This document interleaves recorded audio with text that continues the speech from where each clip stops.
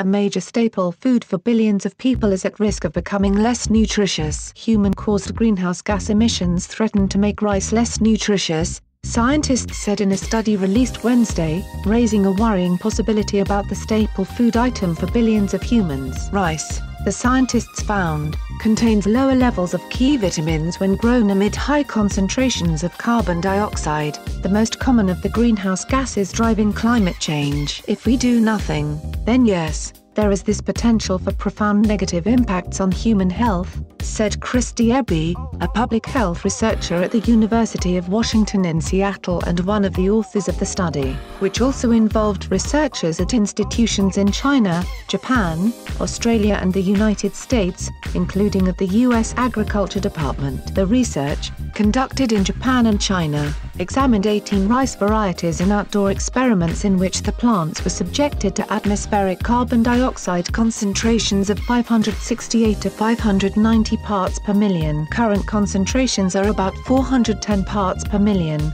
but they're growing at about 2 parts per million every year, and could reach the study's levels in the later part of this century. Rice accounts for approximately 25% of all global calories, according to the study, which was published in the journal Science Advances. It was led by Chunwu Tsu of the Chinese Academy of Sciences. The study found that at the high concentrations, the crop's content of the vitamins B1, B2, B5 and B9 all declined, including by as much as 30% for B9, folate. The research also confirmed previously discovered declines in protein, iron and zinc. There's been studies over the past 100 years for the importance of these B vitamins, Eby said. One that declines with higher CO2 concentrations is folate. And we know that folate deficiencies in pregnant women can result in children that have various birth anomalies. So they're critically important, particularly for maternal and child health.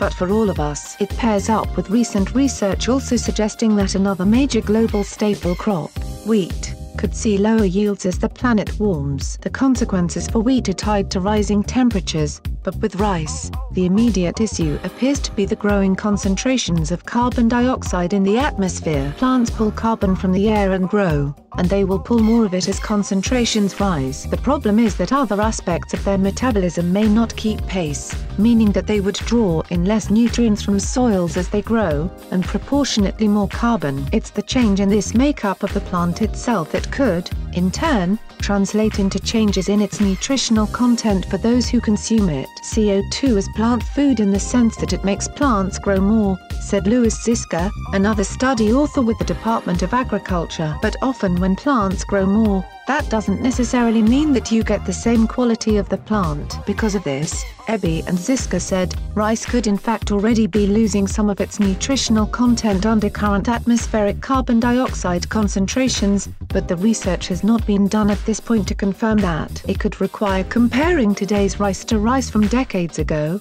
which would mean using samples that have been preserved somehow. And it isn't just rice. The basic mechanism here could involve other plants and other food staples, said Chuck Rice, a professor of agronomy at Kansas State University who commented on the study for the Post. I haven't seen anything about the vitamins, that was new in this paper, Rice said, but there's other reports that show, or at least model and have done some lab estimates, that anywhere from 2 to 10% less protein content for grains under an elevated CO2 environment. Rice said results like these could greatly undermine attempts to improve global nutrition. I'm here in Colombia. They're working on biofortified legumes, beans and rice for micronutrient deficiencies, iron, zinc, and particularly for places like Africa or Asia, he said. And what this does is just almost negates some of those gains that we're trying to make for deficiencies in the population that's being most harmed, unfortunately. Indeed, the research fits an increasingly common theme in climate findings, which is that the poor and disadvantaged globally would be hit hardest by these kinds of changes,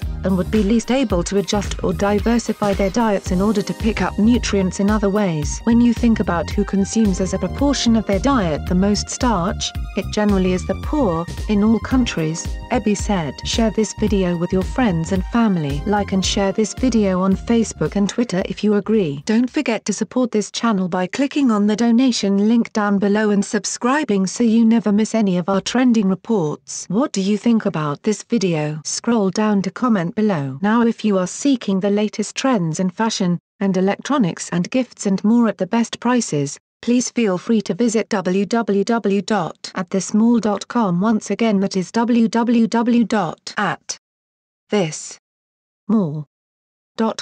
If you are seeking the best in facial and clear skin regimens and products for women and men, including an opportunity to earn residual income, please visit our partner at www.jdro.my, r&f.com. All links are in the description box below.